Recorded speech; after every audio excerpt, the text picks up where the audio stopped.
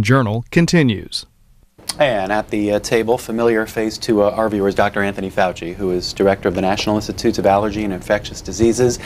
Doctor, as we look at H1N1, or what some have called the swine flu, give us a sense of what the government here in this country and the WHO, let's say, are expecting this coming fall. Well, we know that the virus is here and it spreads easily. We first noticed it in the spring in April here in the United States and the Southwest and Texas and California and in Mexico. And then within a period of a few months, it went worldwide. So we know it's here, and we know it's in a pandemic level. The interesting thing is that if you follow it vis-a-vis its severity, it is acting more like a mild to moderate flu if you compare it to the seasonal flus. So the expectation is, since we're still seeing outbreaks in camps and we're getting hit in the southern hemisphere, which is their winter, that it is highly likely, though these things are unpredictable, but I would say highly likely that when we get back to the early fall and the kids go back to school, that we're going to start to see a resurgence of it. How much, how intense, how severe, it's tough to say. We are going to be prepared for that by a variety of ways, but we're expecting it and we're prepared for the worst. What's the preparation like? What has to happen? Well, there are several things. I mean, if you look at it, you talk about surveillance, which is one of the things, keeping an eye on what's going on in the southern hemisphere and here in our own summer, because it hasn't gone away.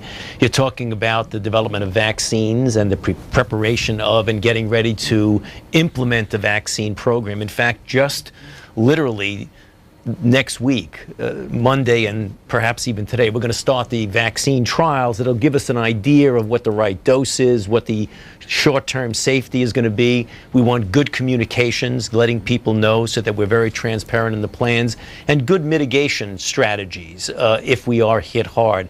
In fact, I might mention that the pandemic preparedness plan was developed a couple of years ago in preparation for the bird flu. Remember that, the H5N1, which luckily never came, so there's a fine-tuning and implementation of that plan. So a lot of things are going on right now to prepare for what might happen in the fall. Phone number is on the bottom of the screen for our guest, Dr. Anthony Fauci, who runs the National Institutes of Allergy and Infectious Diseases. We're talking specifically about the H1N1, or so-called swine flu. We'll take your calls in just a moment. Dr. Fauci, speak more about the trials. You're saying they're basically underway. Right. How will they work? What else do you hope to learn? How long does that process take? Well, the process takes about a couple of months. These are vaccines that are made by the same companies with the same process that we do each year with seasonal flu. So this is something that we are quite familiar with, so it isn't a brand new process. But since it is a new virus and we've made a new vaccine for it, quite similar to the other vaccines, you want to ask some fundamental questions, and you want to ask it in a limited number of individuals of various age groups. First question is, in the immediate sense, is it safe? Does anything strange happen when you inject it? Very unlikely that that will happen, but you want to look anyway. But importantly, you want to know what the right dose is. Do we do the standard dose that we generally do during the seasonal flu, which we give every year? Would you need a higher dose? Would you need 1 or 2 doses? Hopefully, we're going to get that information within a period of a couple of months, which would coincide with what would be the time that you would want to launch an implementation program for vaccination for the, quote, new novel H1N1. The seasonal flu implementation is going to go on like it does every year anyway, because that's something we do no matter what happens. So is there enough infrastructure out there to manufacture enough vaccine for when you need it?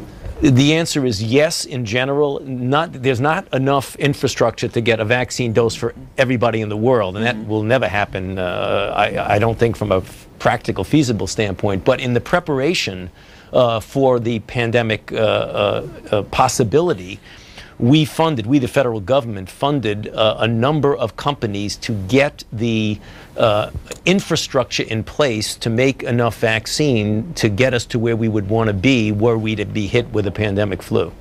Some of the numbers from the CDC about the H1N1 flu, the number of hospitalized cases here in the U.S., just over 5,500 right. Deaths reported at 353. Right. And the total number of states and territories reporting cases, would that be